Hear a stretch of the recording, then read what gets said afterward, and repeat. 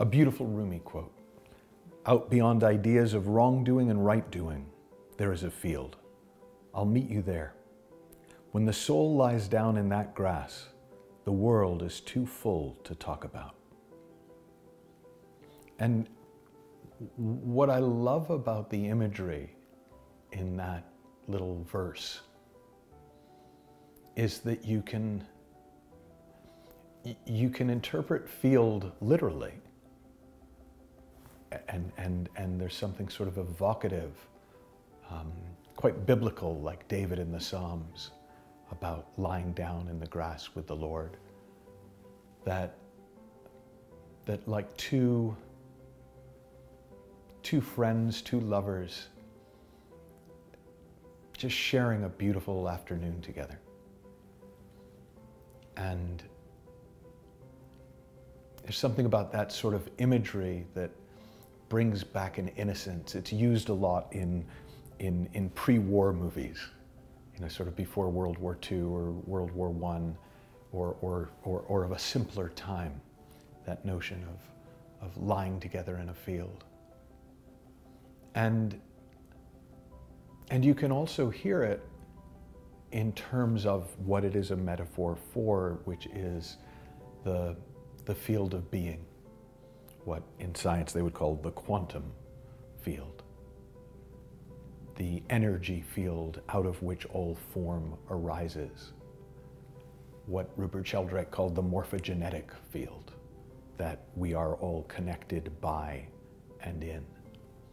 And what separates us from that field are all ideas of right doing and wrongdoing, of good and bad, of good and evil. And so,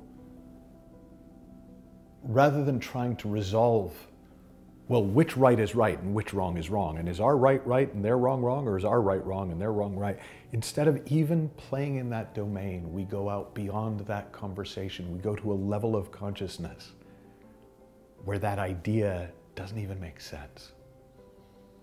Before good, bad, right, wrong. And we meet in that place beyond our opinions, beyond our beliefs, beyond our life experiences. And there's something beautiful about meeting there, because we can meet anyone there. We can meet in recognition and connection without agreement. We can meet soul to soul, even if in the form we would disagree. It's Romeo and Juliet. It's Tony and Maria in West Side Story. It's every star-crossed lover. It's the soldiers in World War I playing an impromptu game of football on Christmas Eve in no man's land.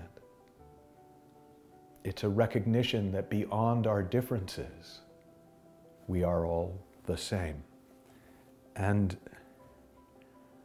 when the soul lies down in that grass, the world is too full to talk about. And for me, it's the inner world is too full to talk about. There is so much love. There is so much peace. There is so much beauty that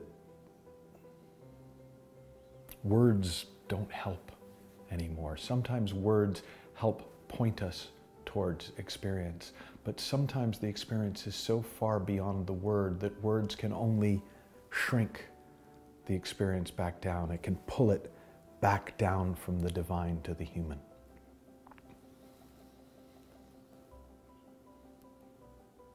And so, in a really kind of a simplistic way, there's a point in this conversation about spirit and humanity and divinity where there's really nothing left to say but cool. Wow.